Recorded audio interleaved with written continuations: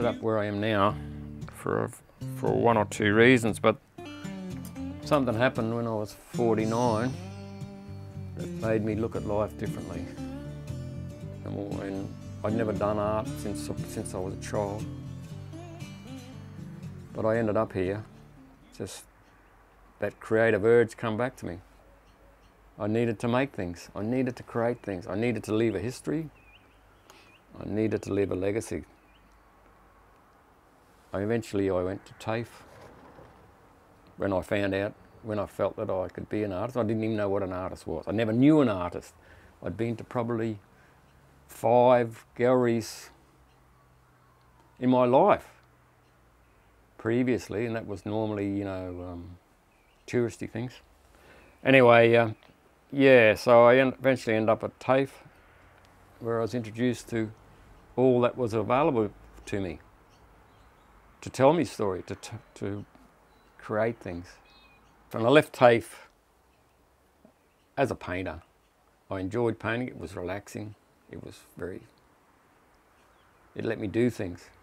I was reintroduced to clay by a friend of mine, and I started to do it because I'd always done mosaics. I'd always done mosaics since I got out of hospital when I was 49. So I decided to start making my own tiles, and eventually I decided to make a figure, a 3/4 size figure to put in an art prize. And I thought to myself, geez, I better make a maquette. And since then, I've been making maquettes.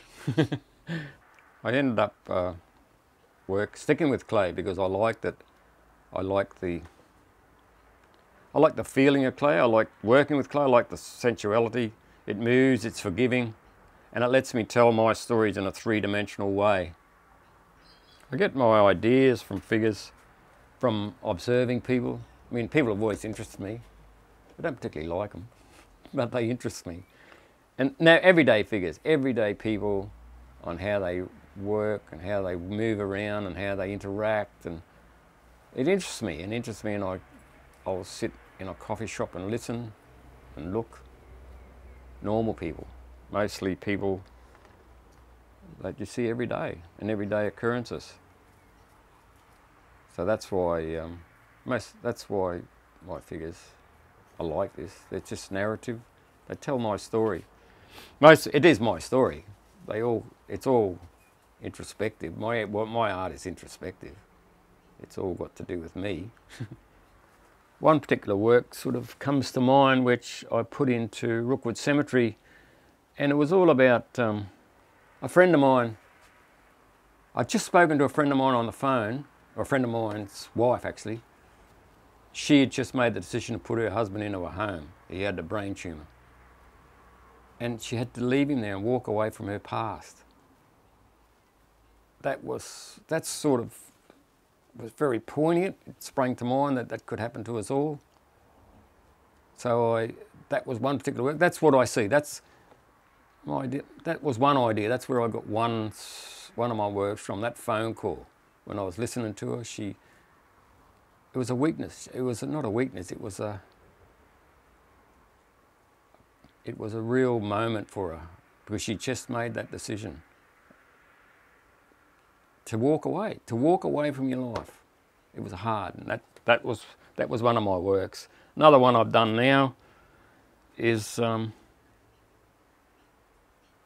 work I've just finished, the green pot with the red figures. Again, it's about what's happening in my body at present. There's something funny going on. The red figures is this part. I made the red to stand out from the green so that they jumped out. I didn't want them to be part of the work. They're a foreign body, and that's what I wanted to show. I love that sort of work. That's what I do. It's what I think about. It's what I feel. One of the big things about creating art, probably the big thing, is the friends I've made, and what else they've introduced me to. I was introduced to opera by one of my friends, which got me into the drama of opera, the love, sex, death. So I did a work based on Tosca, where Tosca is straddling Scarpia. They've just had sex.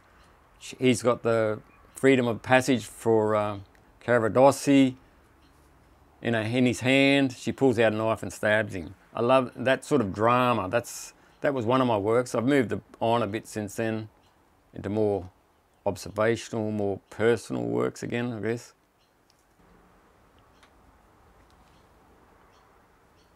This little figure I'm working on now is one of my refugees from reality. The idea or the inspiration, you want to call it that, come from TV and that stream of refugees walking through Europe, leaving one hell for another. I looked at that and I thought, geez, look at that. And that led me to Gates of Hell. And again, hell. So this was my next work. I want to do as many as I can within the next couple of months. And hopefully I'll get into an art prize I've got in mind. Yeah, I've got no exhibitions planned at this stage. I just keep working because that's what I've got to do. I've just got to keep making stuff to leave. I just want to leave a footprint. I want to leave a legacy.